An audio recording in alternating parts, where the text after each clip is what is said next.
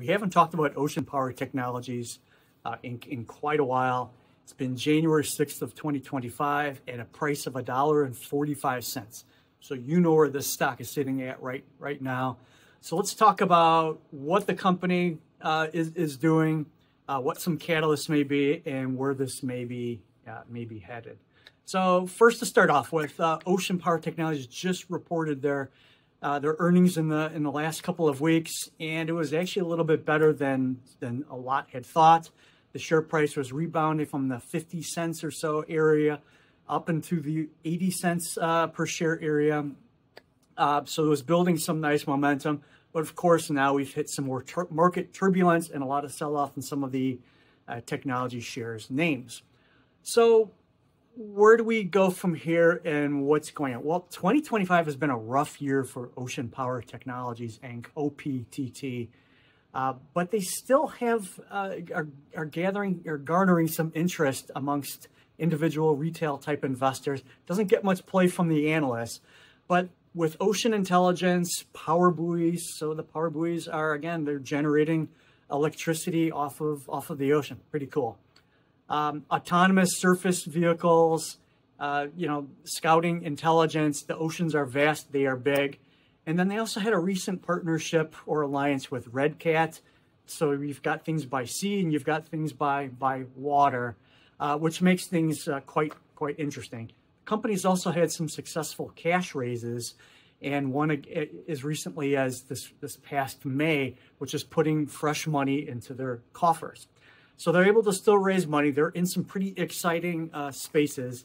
So again, defense with the oceans, working closely with the Navy, energy. Again, they can generate electricity with the PowerBuoys, and then science, kind of science and the technology, reusable power and the like, offering some good surveillance and intelligence information. So they're in some interesting spaces. So what happened when they produced earnings in the last couple of weeks? Well, revenue was up 6% over the prior year. Cash flow, well, we're still in the negative there, but expenses were trimmed back a bit, but still bleeding red ink. They do have access to cash. That's the important thing. The pipeline is growing. They're reporting a pipeline of $137 million, which is possible future contracts and sales. The backlog is estimated at $12.5 million. This is positive. And again, this is for a company that did about $5.9 million for all of 2025. Their fiscal year just ended recently, and that's the report. So from here going forward, it's 2026. Let's take a look at some of the fundamentals, price movements, and see what we think about that. So Ocean Power Technologies, this is a speculative company, but with the speculation can come a huge reward. So this is always remember, speculative, long-term typically is what you need to do. And don't bet the whole house on just Ocean Power Technologies. I have a considerable amount of shares, but this is an inexpensive company, and I'm willing to wait it out for quite a while to see where this technology develops. We are in a new era of defense spending, and new ways of keeping the shoreline safe for our country, the United States, and allies, and other would-be countries as well. So with a market cap of $92.7 million, this is a small cap company. Again, revenue is smallish as well, under $6 million, but showing some signs of growth. At a price point of 52.2 cents per share, this is small. This is, so be prepared. Year to date, we're down 49%. Over 1 year, we're up 149%, and over 5 years, down 37%. So that means this company is traded between 14 cents a share and $1.75 a share in the last 52 weeks.